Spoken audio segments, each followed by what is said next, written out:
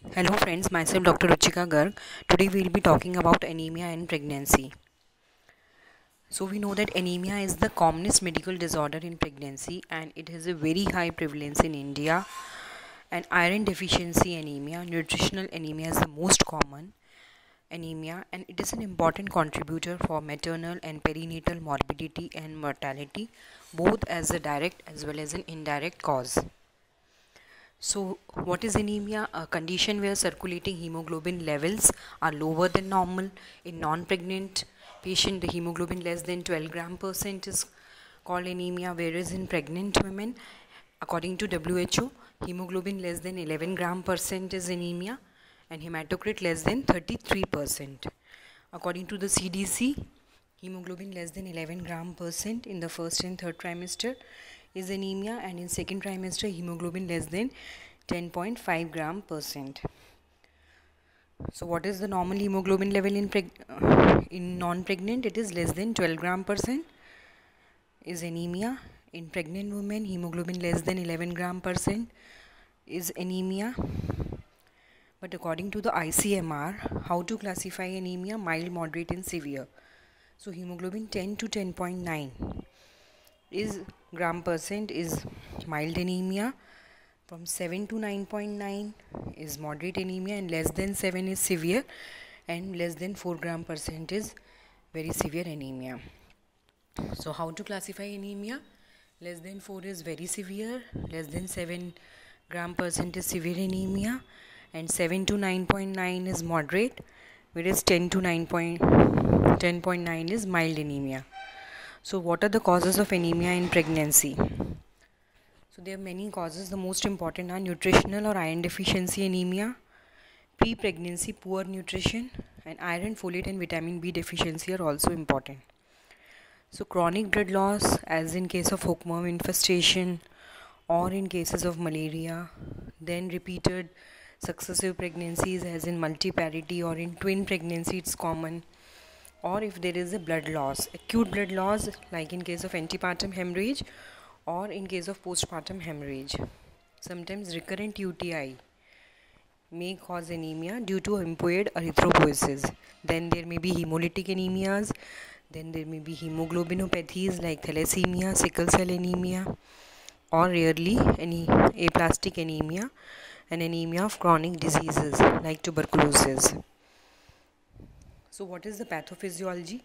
Basically what happens in pregnancy is the plasma volume is increased by 40 to 50%, but there is the blood volume is also increased, erythropoiesis is also increased, the RBC volume is also increased, but the blood volume is increased more than the RBC volume. So there is relative hemodilution. So this leads to physiological anemia of pregnancy.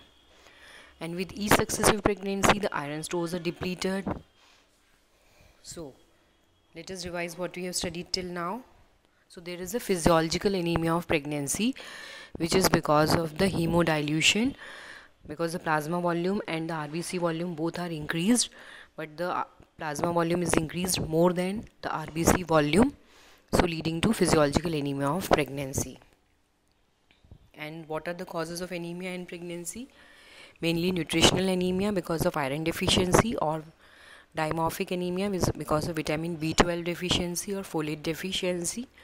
Then we have hemolytic anemias, then we have hemoglobinopathies, aplastic anemia, blood loss anemia, and anemia due to chronic diseases.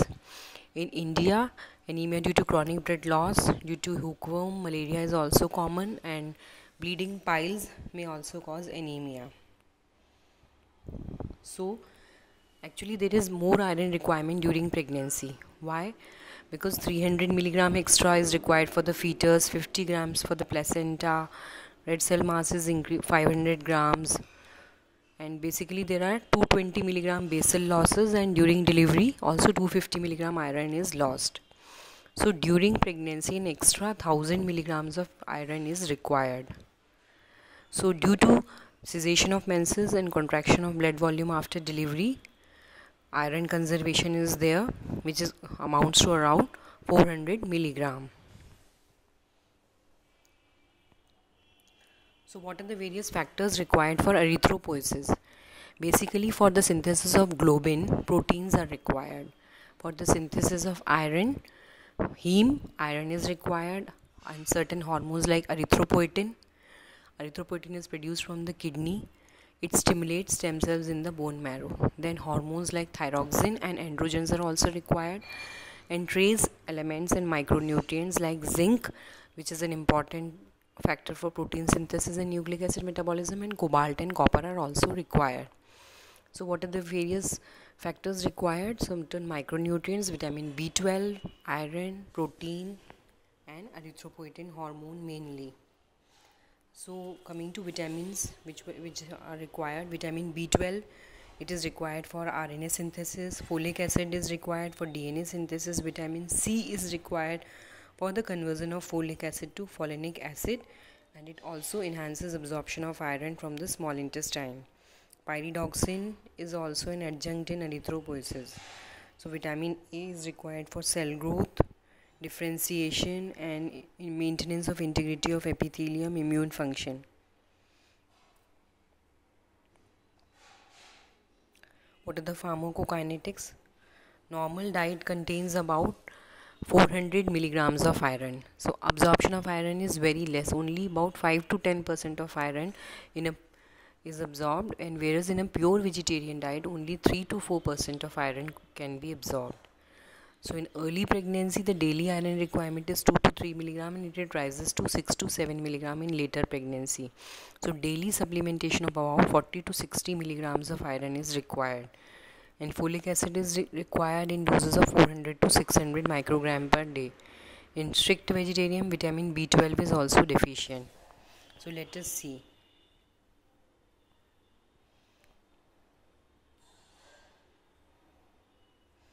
Basically you can see daily diet 10 to 20 milligram iron is taken, and iron is transported in the form of transferrin, and out of which 75% is absorbed for hemoglobin synthesis, and 10 to 20% is stored as ferritin, and 5 to 15% for other processes, and rest 1 to 2 milligram iron is daily lost. So absorption is only 1 to 2 milligram iron per daily. So what are the various coming to symptoms of iron deficiency anemia? Mild anemia may be asymptomatic. There may be pallor, weakness, fatigue, dyspnea, palpitations, and swelling over feet and body when the anemia is severe. These were the signs, like the patient will be having easy fatigability, weakness, pallor, सांस फूल जाना.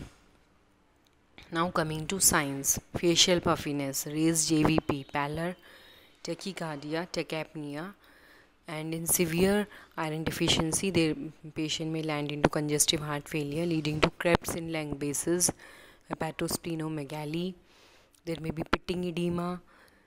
Initially the pitting edema may be on the abdominal wall, on the legs, then abdominal wall, then into sacrum also. There may be hemic murmur, soft systolic murmur in congestive heart failure. And then we have changes in the tongue like glossitis, then we have stomatitis, chiliosis, and brittle hair. So these are the symptoms. The most important is severe anemia may cause the patient to land into congestive heart failure leading to clefts in the lung bases and severe edema. So what is the effect of anemia on pregnancy? It leads to higher chances of pregnancy complications like preeclampsia, abruptio placentae, preterm labor, and these patients are predisposed to infections like UTI, puerperal sepsis, PPH, subinvolution of uterus, and lactation failure. So, and there may be increased mortality because of CHF, leading to cerebral anoxia, like sepsis, and thromboembolism. Now coming to what effect of anemia on the fetus and neonate. There are more chances of abortion, more chances of IUGR, low birth weight babies, intrauterine fetal deaths, more preterm babies, low Apgar square birth, and these neonates are also more susceptible for anemia and infections. These have higher perinatal mortality and morbidity, An anemic infant will have cognitive and affective dysfunction. So whenever we study any medical disorder, we study what is the effect of that disorder on the pregnancy and what is the effect of pregnancy on this disorder.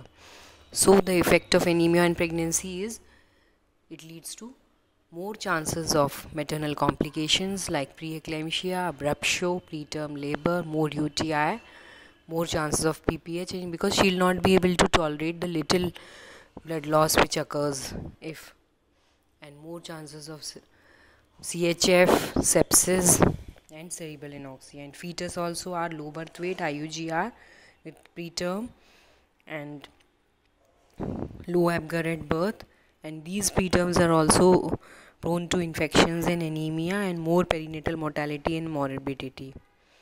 So what is the most critical period? It is around 28 to 30 weeks of pregnancy, then during labor, immediately after delivery, and early puerperia. Because these patients may land into CHF because they may not cope up with the pregnancy induced cardiac load. So these are the most critical period.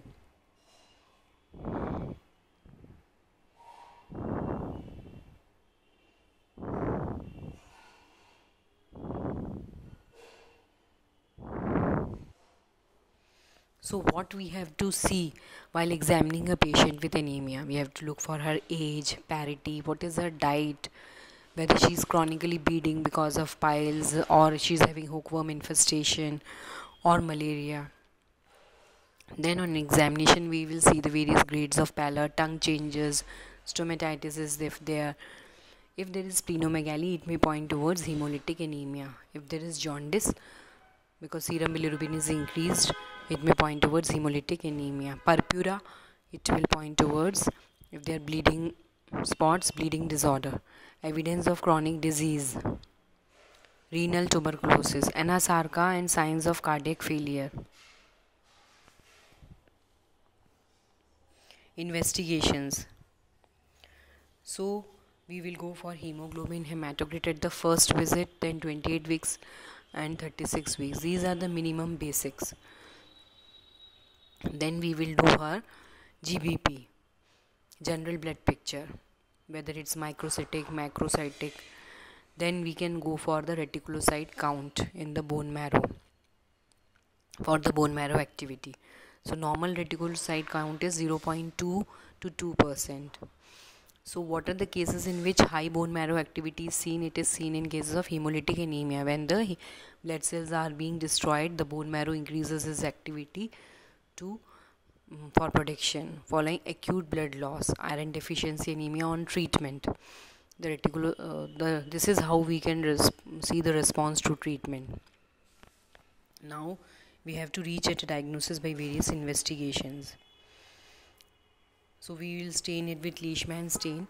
So normal smear is normocytic, normochromic, the normal size cells and normal color RBC. In iron deficiency anemia, it's a microcytic hypochromic anemia. It is small RBCs, as you can see in the first picture. These are also hypochromic. They are having less color. They are having anisocytosis, variations in size and shape. Anisocytosis, poikilocytosis, with or without target cells and pencil cells and Burr cells. Sometimes malaria parasites can be seen, as in the last pink image. In aplastic anemia, less cells will be seen, count will be low. Sickle shaped cells can be seen in sickle cell anemia. Toxic granules can be seen in abnormal leukemia. Abnormal blast cells can be seen. Target cells can be seen in cases of thalassemia. Now what happens to the RBC count? Normal RBC count is 3.2 million per cubic millimeter. It is decreased. Packed cell volume is decreased. Normal is 37 to 47%. It is less than 32%. MCV, mean corpuscular volume, it is low as they are microcytic. MCH is decreased. MCHC is decreased. It's also very severe indicator of iron deficiency, sensitive indicator. Now what happens to the serum ferritin? It is a marker of iron storage. it is also reduced. So basically serum ferritin is reduced, serum iron is also decreased, serum iron capacity is increased. It is normally 300 to 360 milligram microgram per deciliter. So what is the percentage saturation of transferrin? In iron deficiency anemia, it is decreased. So RBC protoporphyrin, it doubles or triples in iron deficiency anemia.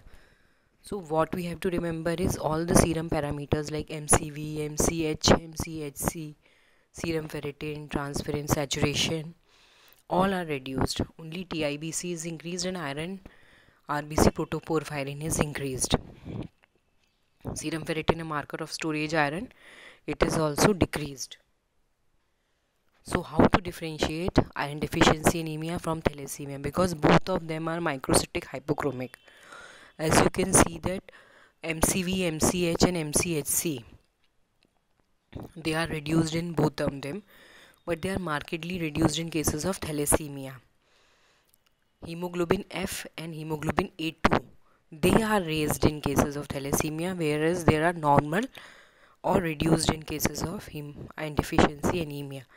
Then iron parameters, they are all reduced, like serum iron, serum ferritin and iron deficiency anemia, but they are normal in thalassemia. TIBC is increased, TIBC is normal in thalassemia. Bone marrow, iron stores, obviously when iron is less, so storehouses will also be reduced. Erythrocyte protoporphyrin, as I already told you, it's increased. So this is how we can differentiate iron deficiency anemia from thalassemia, by the estimation of hemoglobin electrophoresis. Hemoglobin F, A2 are increased. Both are microcytic hypochromic. We'll have to go into the history of the parents, family history. So what are the other investigations? We go for urine and stool examination.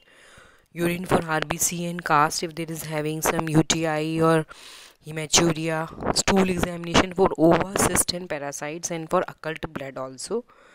Bone marrow examination in cases of aplastic anemia or in cases of refractory anemia. We are giving iron therapy and the patient is not responding to iron therapy and hemoglobin electrophoresis is normal.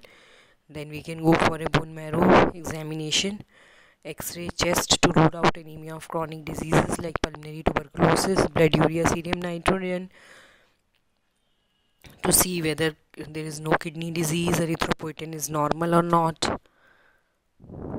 So what is the treatment of iron deficiency anemia?